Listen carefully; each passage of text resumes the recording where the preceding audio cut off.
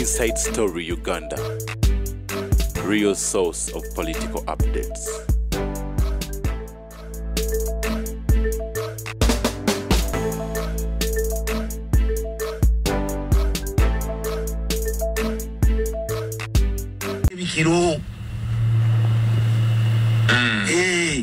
That's the main issue. With intelligence. Omusajja atomedde training.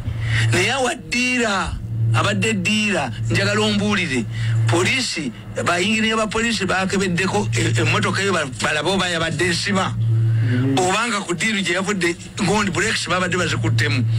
Is it a scuffle between a woman and a man? Tell me. Eno yali etambula yokka etomere egondi. Where is the eyewitness? Eyagamba nti fe omusajja atuyiseeko endiima n'atomera train. Toga nti babimanyi.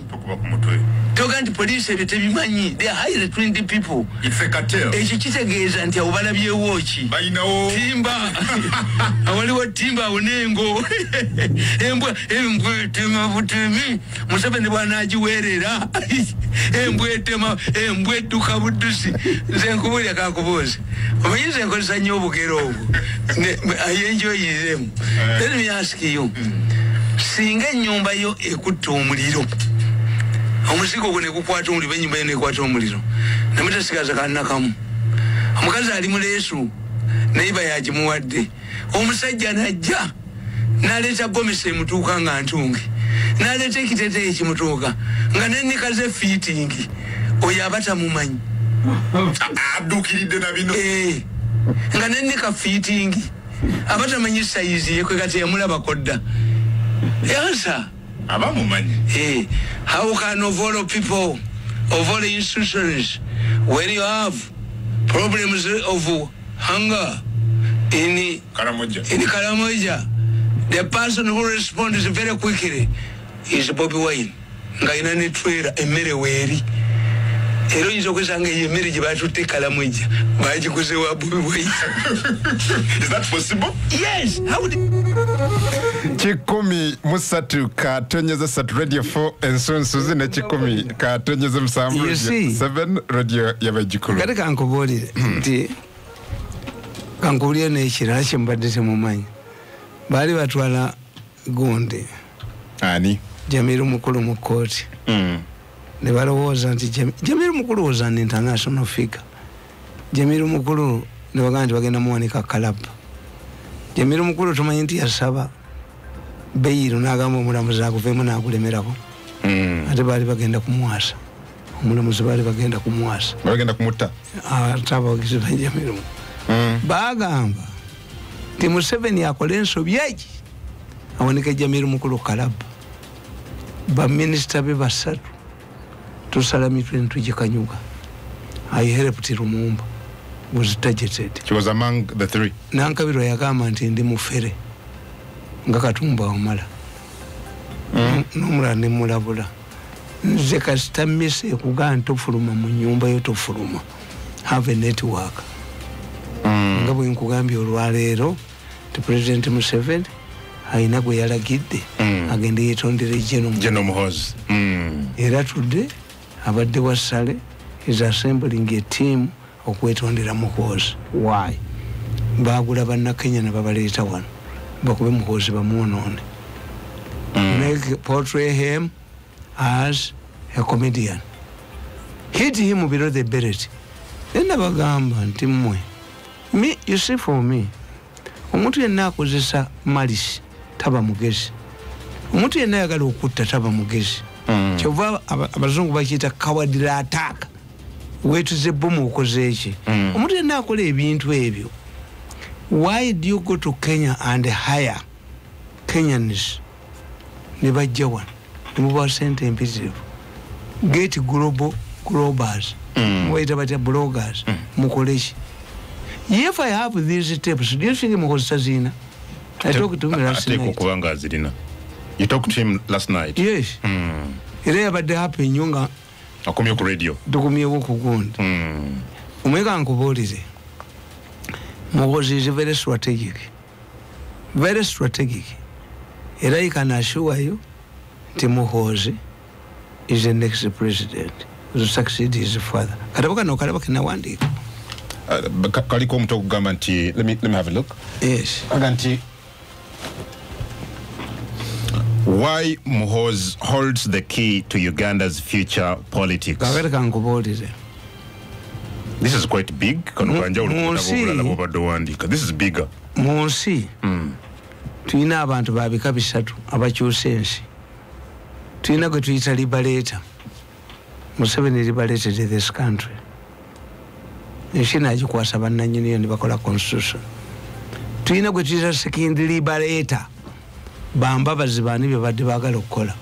Once the liberation is hijacked, you have the freedom to go back and fight. Tuina gwe tuyita reformer. A reformer are changing a system. Muhoozi is a reformer. Oh, categories is satu. Liberator, second liberator, ne reformer. Mwai Museveni, liberator. Second liberator. Kakati. Second liberator. Enale musinga yava ku values ye z'abatwala mu nseko. Babesi ye bambabazi bali badde balina ekyekola ki. Efuka ba second liberator. Nti kategoria tununula wava ku nsonga. Ti omugole bamubba. Bweyita kandi muka Mirundi banayita kyabuuza bantu empeta yagifuna siye mukazi gwe twali twagala. A revolution can be hijacked. Kakati mu Uganda revolution teberangako hijacked. But once a political system overstays in power, it develops political inertia. Egaga. Kati eyina okufuna ani agijjamu obugavu. Kyovula babalokole babayita Pentecostal churches or revival churches. Bazze kujjawo traditional churches. Ti papa yatuuse ekiseera n'agamba nti bannange mu sinodi enaddako abakazi balina kubeera mu bangi nnyo ajja kulabako kondomu mu St. Peters kababiri gabakakalirinaali ebigo bagenda kuleeta emboko z'abakazi ajja kola atya bagenda kuleeta emboko z'abazungu batulere bakalirinaali abatalabanga ku bakazi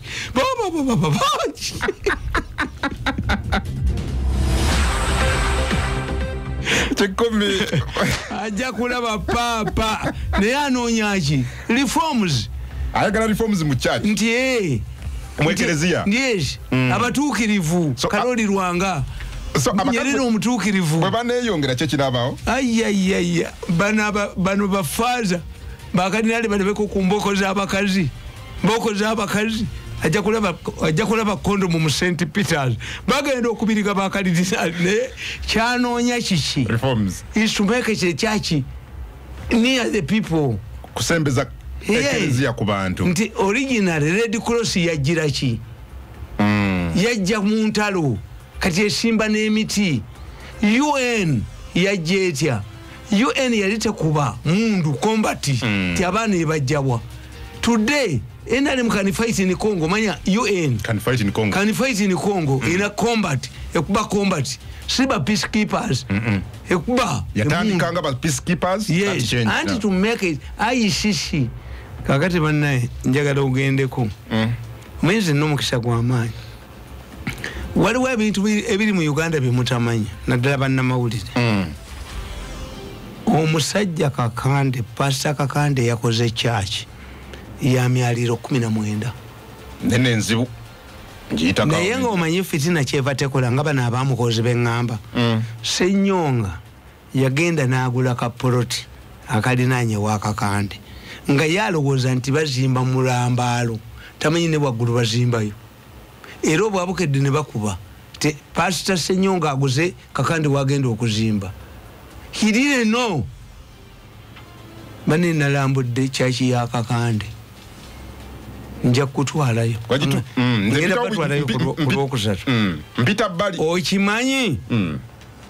Ti church ya Kakande ya myaliro 19. Mbadde sikimanyi. Eyina lifutisi. Church. Nagana amadaala namugambye abagenda okujja wano. Abantu bagenda okujja wano.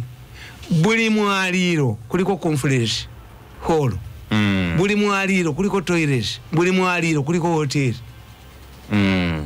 Bw'oba yagala okulaba Pastor Kakande ng'oyagala omulaba otula ku ntebe nga ku airport number 1 number 2 number 3 number 4 edobozi lyeriogera number 5 number 6 kakati yakoze ekintu mu Uganda sikirimu sikirabangako even me if he did not invite me to tour that Gundi church but sinza chikiriza to go to a church you need elevators to go to the church you need Gundi lifutis ekyananga bade sikirabangako buli mwaliro ate bobera waggulu olaba ka church ka Senyonga nga kabini nira batwalayo yangambirwa kusatu encha agulo kusatu olujja nkunganye bannamawulire mbatwaleyo because if journalists are not informed nkugambye nti nange kenyini singa teyampise would you believe no nti waliwo church ine emyaliro 19 nze mpita buyisa nkugambye bwobeera ku mwaliro gwe 19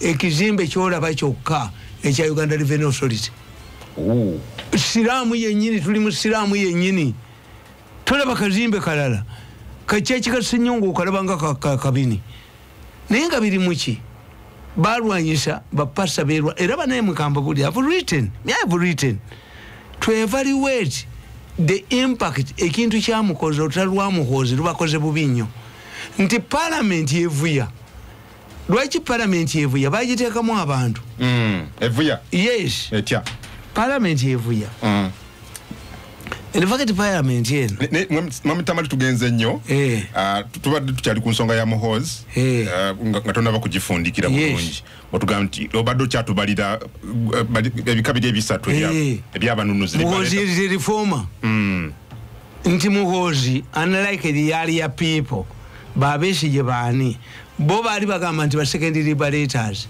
Museveni yava ku mulamwa NRM yava ku mulamwa muhozi ayagala kukuuta nkyakya era njagala okubabuulira olutalo lwa corruption terugenda. That's why I sympathize with the members of parliament mbasaasira. Why? Nti abaka ba parliament bwe baatuuka mu parliament baafuuka omu basa kimu whether opposition nti a minister nga ina tractor agabira bonna, a minister nga ina amabaati n'aba opposition balya. Minister bw'abanga ngono gundi magezi era parishimani jeziri parishimodo modo ewaabwe balya bonna Rafael Majezo waloko kyovola abantu magezi bamulimba. Nze nali ku byuma byange nenda bamukula Captain Mike mukula yaleta idea eyokutwala abanuvu omanyi baga how do we make ourselves relevant to Muzeyi. But we Makezi, we want you to explain where you put the money as a parish in stamp. How does Museveni what does he gain when you take a Nupu people to Chankwanzi, when you have been taking people to Chankwanzi without results? Kati uyu ne batwala ne Nabbanja yetaka handula tubala bamu era temwamula banga bamukubye ne magezi bakubekisa je kyemukono nga kiri emmere bine ebya Nupu. Do we need you now? Are we having an election tomorrow? What do we gain? Baba twala abakule anti nkubuulire nga magezi mukula yaleta idea bweyagala kataminga kubira abaloko government bano kubanga magezi ayagala okufugamba. How do I make myself relevant? Make yourself relevant by parish money, because I tell you Museveni derives his authority from the people of Uganda. Ekitegeeza as you look after your wife, no more cosmetics, Museveni must give the people of Uganda services. So let their works speak, as opposed to seeking a relevance. Ntigwe, does Magezi know that by Museveni pumping money in the economy, Mubantu, Museveni boba wasome economics, toyinza mukiza efuka inflation. Why does Museveni create circles? Why does he power money in the economy? To mitigate against an uprising. Bamagezi bachimanyi. Abantu bakakane ensefugirwa ku hope.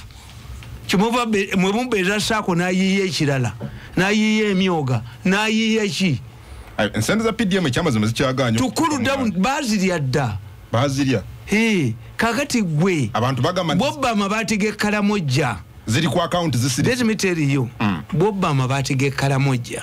You are forgetting three things. Museveni is the only president who has disarmed the Kalamajongo. Abakalamaje bayine muntu emitwalo 5 nazibajjako. Yes. First lady played a very kurusororo. Mbabazi namulwanyisa. I have a letter from Museveni telling Mbabazi, stop harassing my wife. Taina akoze eche Kalamoja. Boyaberera saba minister. Nga anti Mbabazi ya chibala ngono ngaba naffe batachibala. Nti Mbabazi yategeera. Museveni mugezi nnyo yagamba mbu mukazi we Katonda amulabikidde n'amugamba ajje mu government. Ndi mukazi wa Mbabazi. Mukazi wa first lady. Katonda yakoze eki. Nava mu charity. Yuweso yamutwala mu prime minister's office nga kapiteni Butima agisuddewo ye Kalamoja n'amutwala mu prime minister's office to see how Mbabazi treats his wife. Mbabazi yakitegeera nti ali ku test. Nze n'abaana bangi abalinzi bangi ne John nabagamba stop pampering Junior. Have many. Who should stop pampering Junior? Abantu namugambe twadde ne mulumbe ningamba baba Java mama we Java nabadde mulumbe bwabwe Java mama we Java nembagamba mu stopping to pamper Junior. I have so many children mujja kudya abalamba dwarfing. Is a kid like any other. Ani ono wanja ulina na obera nnyo naye. Anti yakola yali mu mass communication kati dokita nabeera naye. Nina ba dokita batano ba lawyer batano. Kati nabeera nabo bawala bange nabeera nabo. Yes. Nakuba nona ali mu mawulire. But he don't pamper him. Mujja kumunyononera. Buli wali mu junior. No. He is like any other kid. The issue is tiyaze mawuli ne mukolachi. So Mbabazi yali ku kigezo naye. Tekitegeera. Kati n'abaana bangi. Nyinza mukubira esimu ne muganda. Mama we wegende. Mulwadde ali mu ddwaliro e Mulago. Ne mukubira oluvannyuma lw'eddakiika 3. Have you gone there? Daddy mbadde sina mafuta n'entegeera nga nafudde oyo talabirira gundi. Mama we. Kati Mbabazi tekitegeera Museveni ekimuteekako. Lwaki mukazi we of all places yamutwalawo? Why did Museveni make Kalamoja an independent ministry? Mbabazi yakitegeera. Bakuba bigirimana omumalawo to protect the first lady. First lady ne bamugamba nti yagenze Israel emirundi 9 oyo gundi muwanga. As if nga from Tel Aviv to Entebbe 8 hours. Museveni testing ewu. Mbabazi. Kakati nono amutesting. Nabanja. Waliwo gwa testing. If you can hire people to malign relative war, tayinza muwa power. Chavudamu humiliating and Amugan, you go and apologize to Muhozi. Abatestinga never gwa. Akutestinga nalaba. Omuntu omuyisotya. Bwe ndiba nfudde. Oba bwe nkuwa power. What do you do? So Muhozi emerges victorious mukino. Yes. 2 Muhozi kati basigadde babiri Museveni ne mutabaniwe. Why? Muhozi Museveni musajja mugezi yakweka Muhozi. Fa abaganda tukuga nti envubu ekweka ekyana kyayo bwegera kyenkanye ekigere ne kitayo waakyo n'ekijjayo when it can fight for it. You have not had or stumbled on Muhozi's name in corruption. It's nowhere. In fact, nakuzina yogera bagamba extravagance embi. Yes. Yagenze nagula ambulance ez'amaato n'eza boda n'ezaki ategeeza kana akakazi akali mu Harris. Nti I can buy these things at a cheaper price. Kati kwedaye wa Museveni yosabe sente. Do you know how it? Basaze, when I give you information, don't argue with me. Sometimes I'm ahead of Muhozi. Zembada information nga Muhozi najira. Kakati. Every corruption report that has been, that comes from the Auditor General or from Mukamia must be copied to Muhozi for further investigations. Babade bakavalinga. Betikamya byasibani biragala. Byasibani biragala munonga. Betikamya byasibani biragala. anti bakwata buli wamu bateekawo omuntu waabwe kyekibakubiza nga bwe bakola lipooti bakwata bafu bakwata balala betikamya byasiba ne biragala muwanga byasiba ne biragala munonga odisa jeno byasiba ne biragala kakati ate mwana nge ntujja tufuna ekirungi fe abaamuhooza. There is no opposition in any country that does not take advantage or exploit a scandal. Bobby Wine has never made a statement on the iron sheet. Mpuga has never made a statement on iron sheet. Mpuga has not made a statement kuchisawe. Abantu bagala ojja kulaba ogwanga bwadduka ogwanga singa mbuli teyali temukulinya kuchisawe. Minister wa byemizanyo bamulije bamutte kuchisawe. I'm telling you because yatugamba ompira oguddako gwa AFCON tugenda gusambira nambo tagenze Cameroon akatugeze wang niraba speaker yagamba mbumugende mukubulize kisawe kinambole natekako nempuga. How can impuga investigate the leader of government business kati abo twabakwatidde wamu ababaka bonna bali mu parliament tujikuba kanywa Parliament tujikuba kanywa and we shall release scandal after scandal because we have known Bobby Wine cannot comment on corruption. He can't. He is part of corruption. Bobby Wine. Opposition bali wamba badde bali nabo.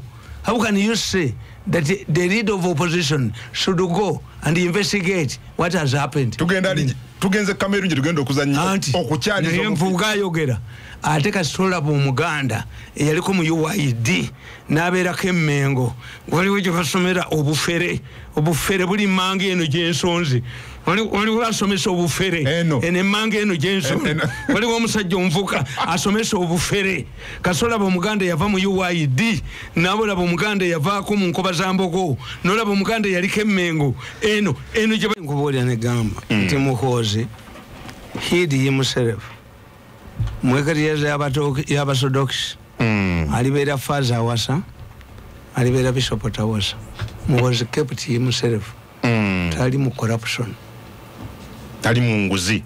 2 his enemies failed. You can malign Mirundi before Museveni but you cannot malign Muhoozi before Museveni.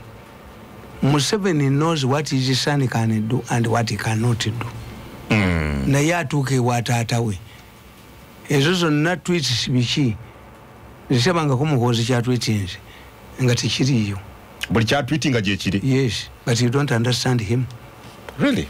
Kakati Muhoozi najja bamukuba nti bo bawagira Ruto yalina investments wano kyobola babaleeta nnyo ebya Kenya yagambye amagye ga Kenya yagambye eki bamuleeta dde aba Kenya bamulwanyise. Kakati tu ekirala Muhoozi kyayina wabakubidde nti ye performance ye eri mu magye kuba mwabadde ebbanga era I was listening to Muwanga Kivumbi is saying yakolako wa babuuza muga nti asobola ye Muwanga yakolako wa mwaka wa parliament anti yakolako wa before Muwanga yali musajja ali awo aleebeeta obuleebeesi yatambuzanga bigere. Muwanga yakola popular resistance against SAD term. SAD,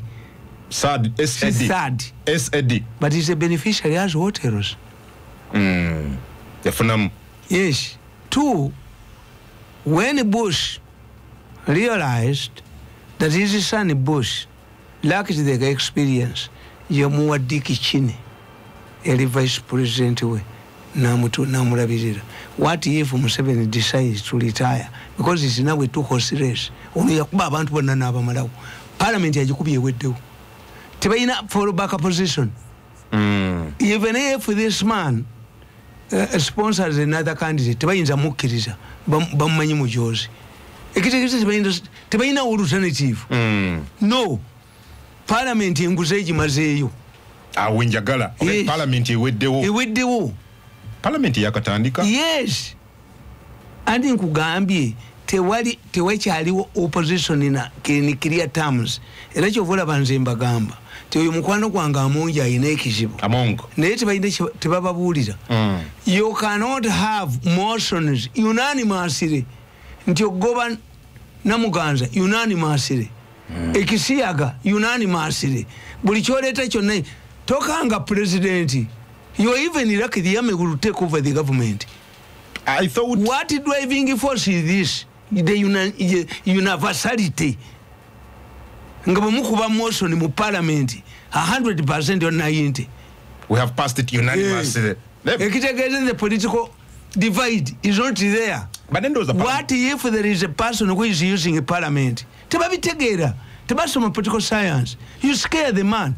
Tell me when Museveni has ever rejected a bill, nasoka ita opposition, naita ababe, naita na opposition. Kutandise kuluno. Yes. Kubanga yasose kuita caucus ya NRM. Yes. Nadako naita. This is a serious matter. Tembitegera. I thought kulaga nti bakolera wamu nga pala. No. Universality. Gwe singo aleta kape waka. No leta eri message. No zokweka ekironga kapa ne message kuba dance. Webaka. Namtulira. Webaka. Nti ozuku ekiro. Kapa jolese okulya emmese. Betumanyi nti bali kabwana ngo. Opposition and government. No basanga ku meza nga bakuba dance. What was the intention of creating several constituencies to boost the number of gundi? Era nti kyobula mu katabo kange kuna nkugamba. I'm not blaming the speaker. Government has failed to have a direction. Dineteka ti yali komyewo. No. Yali kozalita. The chief whip sinna Nankabiro. Nankabiro bamuwanga sente okuba kadaga. Which means the chief whip's office was not working. Bali bakubani. Kakati ono bamujja mu Ministry of Education where he was administering a mega project but gwanga yeba mukasuke. Yamusirwa abakolere.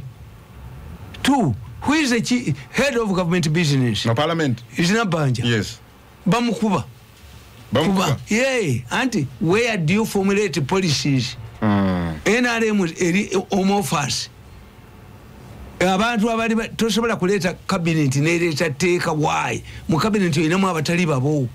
No cabinet. The person, the structure, the institution that would formulate government businesses would be the secretariat. But the secretariat is jirikiti. Basula kombwezi fudde. What advisor basula kombwezi fudde. Mayirikiti. Me I cannot go to a jirikiti. I'm a highly intelligent man. Tobi mpa nengenda yu. What advisor? Nenda kwezo president ya renewing a contract yangi nengenda naringa nyo gisigning. Nemba gamba bwebe kontana ne muhozi kye yampa. Kino mukisigaze. Embuzi bagisibe watali muddo. Abajagala ne bagisangawo ne bagitwala. Ye Museveni yasibe embuzi watali muddo. General Muhozi nalonda nalonda embuzi. Embuzi bagisibe watali muddo n'ekaaba. Kati gokolera bombi. Abagimanyimu. Okolera mwami Museveni n'okolera General Muhozi. Emyaka 10 gyonna egivuddeko Museveni talina kampadde. Museveni abadde ne ba family members. Waliwo abadde nkuba okunjogolozanga kanti wanudde ndyogera naye. Ate tekisoboka. Kakati nze nkubulira eggamba. Muhozi has come at a time where there is no opposition. What is the opposition of the opposition? Tugenda kuleta scandal after scandal. But the opposition now cannot talk. Teri munsi opposition yetasobola capitalizing ku scandal ya mabati. It would be Bobby Wine to tell everybody. These people must resign.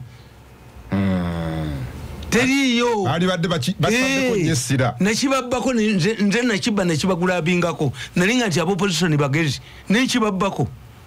Bamuwanga chimbo wadde yogera basajja bagezi bali mu parliament. Andi nkubulidde. Bampuga bali mu parliament. Bana ba minister baba wabonna. Ne balya parliament ya close. Oyo kakati lugolobi yabadde wa budget bonna abawa. Ekitegeeza bonna opposition efiiridde mu ki. Nabana abaffe bafiiridde mu tebagenda kudda. Kubanga there is no opposition that does not take advantage of a government scandal. Ate tugenda kuleta scandal ku scandal. So they will be shining now. Yes. As the opposition. Yes. Forcing people to resign. Nabo bafuna amabati. Basirise bali. Basirise. Anti yenkubulidde ndi muwoza ze. Ye ekyaliwo. Amanya Mushega yaga nti history does not repeat itself. But fools repeat the mistakes that the fools made in the past. as a political scientist we say a similar situation emerges with the different key players. Kakati situation yetulimu ya kinana mu 5. Museveni yalemera mu nsiko. Basse mogerere bagenda mu government ya Lutwa. Bonna abo opposition ba Kutandise libani hope nesigala ku Museveni. Kati hope yaba na Uganda eri ku Muhoozi. Okukuba enguzo gimalawo. Eri kujja no Muhoozi. Esubiri yasigala. Yirisigadde. Aba Museveni atugambye wano kikuluno. Like in 90 and kankubolere. Nkugamba ndi mu byofuzi tukugamba. A leader must reinvent himself. Museveni must fight these people. Because if he comes back into 26, ngataina service delivery. Haja kugwa. Atana chalaga. Yes. Two, if parliament is clogged, we can have an army takeover or a hideous revolution. Nino musajja gwe nalabanga agamba. Ugandans are like cows. You had them on a roller and they enjoy the ride and they go mugenda kufuna singa Museveni tabaddewo ne Muhoozi mubadde mugenda kufuna a hideous revolution eba yabayayi. Even the man who made a guillotine during the French Revolution was killed by the guillotine. Mufuna abayayi abatasobola kwogera kuba bonna mubaguze bonna bafiiridde mu parliament. Abaka ba parliament bafiiridde mu parliament. Opposition efudde n'aba government.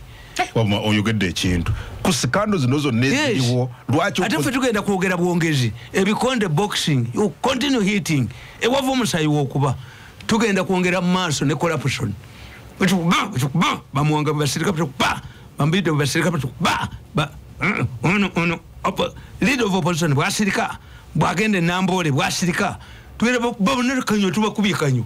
In fact, I'm telling you, when Muhoozi comes to power, you will set different generation. But it's bagenda kudda. The MPs are not going to come back. No ganti gwe nti ne sajjali emukono abanupu nti babatutte ekyankwanzi ku Easter babaweyo $2 million. When they took advisors to Kyankwanzi, which I rejected during Christmas 2 years ago, the resolutions were implemented. Bibate sako uyo musajja magezi gwe tubanja serera parish money akwata gundi agenda Kyankwanzi n'aba noob. Do we want noob people? Are we going for an election? Have you taken their votes? Amazo okulemera okugira sente atombo. How do we become Museveni is not, we are not interested in noob people. The noob people are finished. That's bawedewo. Okay. Kakati ekyokusatu nenkugamba nti advantage Muhoozi gyayina is a link between his father and the military. Abagenda ngumuwabira mu kooti emisango gitambula tegule n'engalabi tadongo tango dui ale campaigning mukwate omukutte have you arrested him? Is he a member? Abo bafu n'emirambo lwacha campaigning kakati omukutteko omukutteko bayogera bogo anti omukutteko kubanga bali tebamanyi direction bali babalimbye nti Muhoozi rebelling against his father. Two, even if Muhoozi does not come on 2026, he will have a big say in his father's government. Yes, because he has a huge he's a reformer. Ategedde wetugwira kakati nenkubuulira nti Muhoozi ekirala kyakoze has rehabilitated ffe be bajooga yajjanga bwatujooga kati ffe be bajooga hope yaffe eri mu Muhoozi teyaleese Kayihura namulabye kana katabo kalaba nalabye ejje no Muhoozi de Kayihura anti Kayihura kisolo amulina kitaawe wa Kayihura ye musajja yasooka okufiira mu nnyonyi mu Uganda yali agenda musoko kukima ssente Kalechezi was going to become president of Uganda yafiira mu nnyonyi Kalechezi yafiira mu nnyonyi so mwenna yabakomezaawo bonna tulinda byandaala kakati Muhoozi najjajja n'aleeta ono bajooze bye bonna kati kitegeeza politics is perception kasi abantu banategeera nti Muhoozi yajja misinde ewe tujja kulaba era nakati ewe wali deserted. I was watching him this morning avudde ewasale abadde agenda wali Gondi nga mulaba bantu badduse mwenda yagambye nenjagala mwenda yagambye Muhoozi like a plane it has taken off we are leaving you behind mwenda yadduse dda yadduse yabasooka okulaba omwezi yazooka okulaba omusada yadduse kakati nenkugamba ekyokubiri muhoozi w'amagye very strategic kakati mu byobufuzi tulina abantu babika ebi nga nkugiddeko bali balifooma we have a statesman ezeeke Rugunda tanyiza muntu ayagala harmony mu society ndugu eyo Rugunda taina decision Rugunda taina decision ndugu or a statesman. That's a statesman. We have a revolutionary who changes the status quo nazimba endala endagani yoluberera Museveni revolutionary yakuba system yonna nagijawo ne kakati system egaze ate bagala bamusuule bali mu nyumba ye abagala omusuula abo basigalewo kati aba abategedde kakati muhoozi najja afuna abantu abalala tubayita grassroots politicians bebani batamale if you get balamu ukani market ebivulu omuntu amulema atya omuntu ayogera amulema atya nga amaketinga oluyimba tasobola is a grassroots politician kintu mukiwadde vibe mbalaba muri all over gundi Gasumba Kabanda Tamale Mirundi oyinza bepankako bangamba umwekwata bwe muti Tamale Kabanda Gashumba Balam anti tuli grassroots we are grassroots politicians.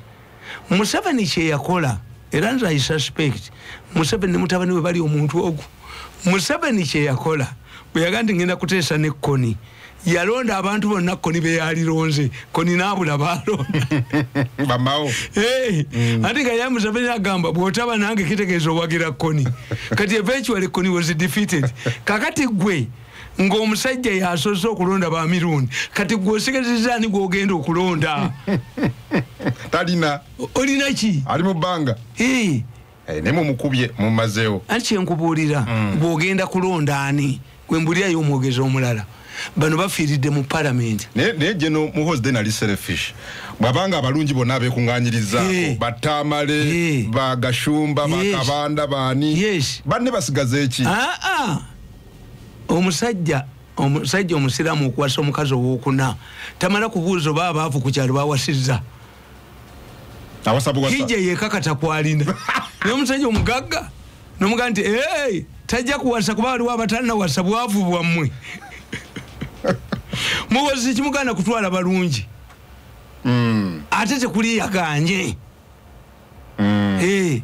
kati ense mwagala omusajja yonna twabadde Masinde unfortunately wabaddeyo ku luno anti I saw thousands of people you don't know mu Masinde these people don't know nti you don't know nti Abanyarwanda Ekabaale Egatuna Ekyanika Ekagitumba Miramahiru ate Emirama kitegeeza ate ensozi nebaga Miramahiru nze yonna nmanyiyo nali mu Rwanda emyezi 6 era waliwo ne riva Muvumba omuvumba mugga gwe Rwanda oguli ku nsalo ya Uganda riva Muvumba kakati abantu ab'Ekabaale abaawo wonna ebintu babitunda Rwanda yali akatale kaabwe pineapples waliwo awe Egatunaawo waliwo awo wansi awo waliwo omulamba omwenge omulamba nze nabali Rwanda emyezi 6 mu lutalo wayitangawo okwo naawe sayino kumulamba kumulamba n'ofunako ate kukulambulula era mulamba gwebasa mulamba kakati bana bamucheya Genesis abamonitor they don't know that once kuba ye Rwanda teyaggalawo yaggala border naye ng'ennyonyi Rwanda ekola ki etambwe gy'Entebbe n'eddayo for the rich abagagga and Rwanda is a disciplinary institution eyinza okugamba nti kero z'omuceere 3 jazimalako wiiki and they do baba morodins they have been molded into a good society kakati mu Uganda kyotasobola kukola which means ti ab'Ekabaale awonna when they see Muhoozi spearheading the opening of the border gwe tokitegeera ono kalinaki ali mu monitor takitegeera izana mucheya journalist kino kyakatonda kya monitor tikikitegeera bajja kiwa mukamwa ng'ebinyebwa bakigaye kikuba Muhoozi nga yona ebigatto baddamu bikube bakugaye ng'ebinyebwa tatujje